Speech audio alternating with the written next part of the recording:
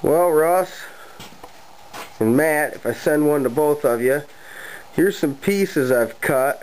There's a couple pieces of pipe, a little ring, a couple blue braces, some short channel. Right there, those three little things look like a couple of spacers or some shims I need for something, I can't remember. And but they'll fit when they go together. A couple pieces of short angle iron, a couple wheels. Those ones are nice big green ones.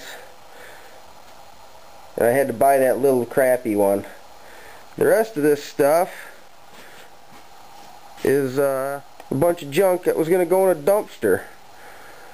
So I had to go buy a little bit of weld rod, and I'm going to stick some of it together and show you guys how it goes. Well, here we go. I put the upright deal on, threw a couple quick tack welds. We're using the stick welder because it's cheaper to operate. I forgot to mention that long rusty looking piece there, about 3 foot. There's also a bunch of junk that was laying around. But anyhow, that's that part. I'm going to add a couple braces. I use the damn camera so I can't focus very well. So anyhow, a couple of these braces go about like this. Maybe we'll get her to see how half close that is to something. You know, one there. And then, you know, kind of like that, you see. And then one on the other side, and then there's going to be another one kicking off towards the front eventually. Anyhow, I'm going to do a little more tacking on this thing, and we'll check it out in a minute. Here we go with a little action photo. Maybe you can see the pilot bearing spinning. Anyhow, we're cutting a little bit of steel. I'll give a quick... Oh, there it went. It's done.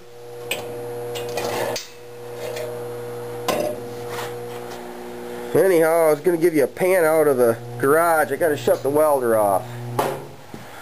Alright, anyhow, there's the car since we're standing there.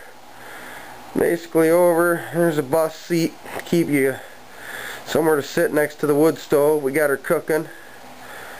It's about, I don't know, 60 in here, it feels like. Here's the rest of the garage though. There's junk everywhere. Here's a press I just built.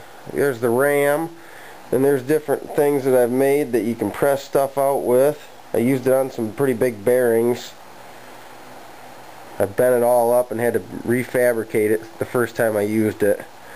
So the cylinder's good. Anyhow, what I'm really looking at is this rotisserie. Anyhow, I got it flipped back up because I forgot to show you one thing. We're going to have it be somewhat disassemblable. You take this bolt out, and I beefed up this inside here so it goes through 1, 2, 3 plates of steel, and this one's about 5/8 thick, and it's going to be all welded like you wouldn't believe in there, and a little stronger with the removable part. And then I'm going to flip it back up again. Now I got that one little kicker brace put on too. It just kind of does a, it's going to be welded here at the bottom, see, and then but just a foot up from it, it's going to just butt into another piece that I've got laying here somewhere. Right there it is. Anyhow, I got this piece. It's just going to get welded there and butt right up in there. So anyhow, I'm going to do a little more. I've also got a piece that fits on here that we're going to work on next. I might fit it up if I can find a spot to set this. There we go. What do we got there? That's about just right, except it's crooked. Anyhow, we got a couple pieces, I don't know how well you can see. A couple pieces that seem to fit pretty decent on here and here. And then I got a couple more of these. They just kind of, I'll show you on this side, it's maybe a little more visible. It goes on there, sorta. And get one more goes on here. I'm just going to make a deal that kind of travels up and down and can be taken right off.